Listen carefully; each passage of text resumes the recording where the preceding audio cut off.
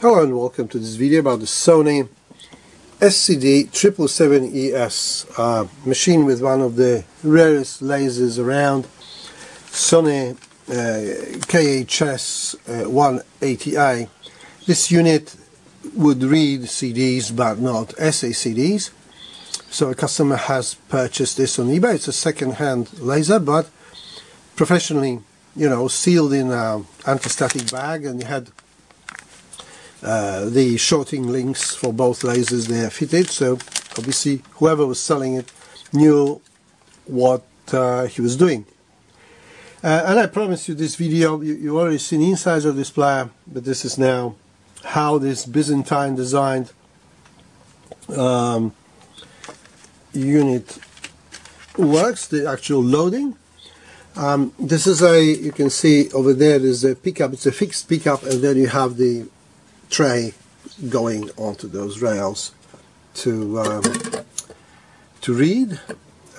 Pack is a fairly heavy gold colored unit, so there it is. And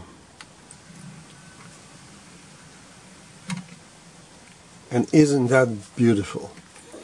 Isn't that beautiful? A lot of engineering went into that cover.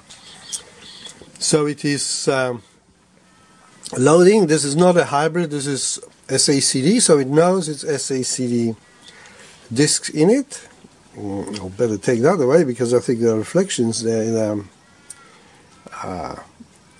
table of contents reading, so it knows it's SACD.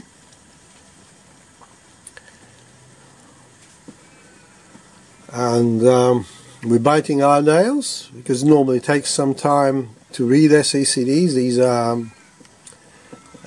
really DVD players, no discs, so a lot of work but no cigar, and this is a proper workshop. This is not like somebody has tried to do it in a garage and connected to anti-static mat and station. So we'll try now the hybrid one. So as you see, it's not always.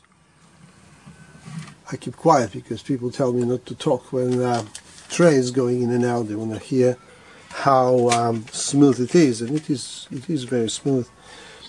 So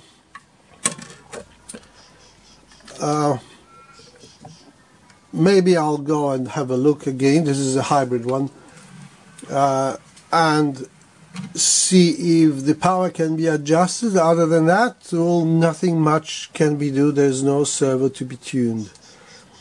So we'll see how it behaves with it's a CD now, so it couldn't read SACD.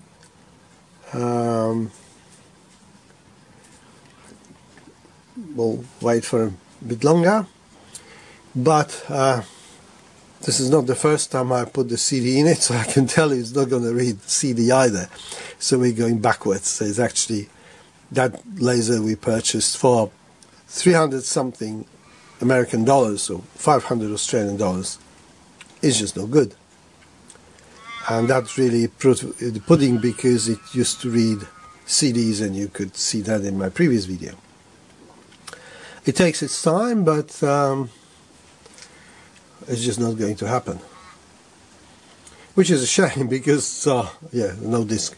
I've spent some time on it, and now it sort of turns, when you talk $500 for laser, couple of hundred now to replace it, well, it's really $1,000 repair if I start adjusting it, taking it apart. It's a disappointment. We'll see what the seller of those lasers will say.